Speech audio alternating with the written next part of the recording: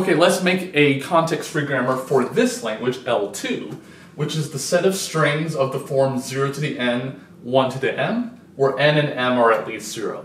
So one thing that you should be aware of when making a context-free grammar for a language that's given to you is, what are the relationships between the counts here? So the count n here is relating the number of zeros, well it is the number of zeros, and m is the number of ones here. And note that there's no correspondence between the n and m parameters. They don't have to be the same or different or anything. They're just independent numbers.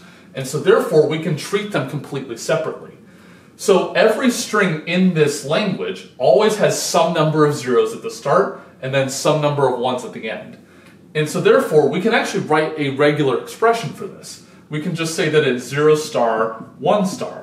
Because it's just some number of zeros, any number that we want, because there's no restriction there other than being at least 0, and then followed by some number of 1. So we can make a regex for this. But what we're after is a context-free grammar. So every context-free grammar needs a start variable, so let's make a start variable right here. And then what we want is that we need to generate some number of zeros, and then once we're done generating the zeros, whatever that means, we need to be able to generate some more ones. So one thing that we can do is, let's just make a bunch of zeros right here by having a 0 followed by s, which says you can add zeros on the front as needed, and then at some point later we need to switch over to ones. But it'd be an incorrect idea to do this, because if we have this right here where s is the start variable again, what can happen is that we can interchange these two rules. So therefore we could apply this rule, then this rule, then this one, and then just go back and forth as any way that we want. And this is a bad idea. So what we want to do is to go to some other place where we can't access this rule anymore and then generate the ones there. And so what I'm going to do is I'm going to go to a variable called p. So p is a completely new variable where I can now make the ones here. So just like with the s variable, where it can make zeros, I can make ones here. And there's no relationship other than the ones being after the zeros. And now, once I'm done generating the ones, well, there's nothing after the set of ones here, and I can do this as many times as I like. So I need to be able to stop by making the variable go away.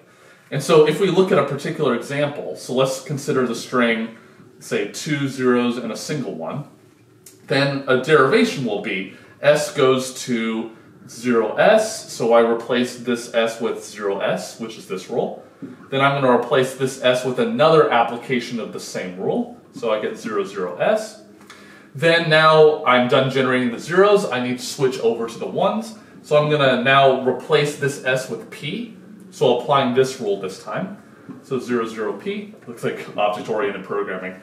Then now I need to generate a 1, which is applying this rule, p goes to 1p. So 0, 0, 1p. And then now I need this rule here because every rule in the grammar otherwise always has a variable attached to it. And we need to make a string with no variables at all, only terminals, because that's what the language of a context-free grammar is. And so now I'm going to apply this rule right here by making p go away, in other words, changing it to be the empty string, which is exactly what this is. And so therefore, this is a context-free grammar for this language, which is the regex corresponding to 0 star 1 star.